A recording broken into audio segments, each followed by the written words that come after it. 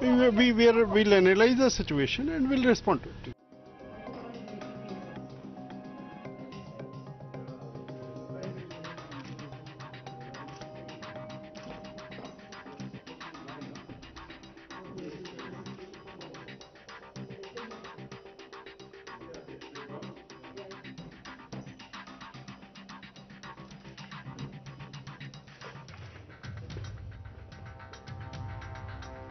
This was a tripartite meeting, Government of India, Government of Manipur and UNC.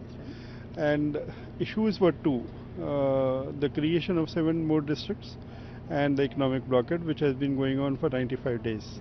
So on both the issues were discussed in a absolutely good spirit of accommodation and understanding and all this thing.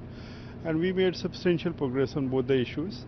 But still, like, some issues needed to be sorted out at the organization level of, say, UNC and Government of Manipur, and of course, like, we have to consider a few things and all this thing. At this point of time, when the Code of Conduct has already come into effect, it is not possible to take any political decision on the core issue, that is the creation of new districts.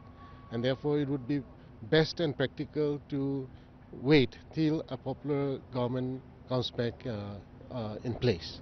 So that's how we have agreed on to the next meeting that is now scheduled for the 25th of March.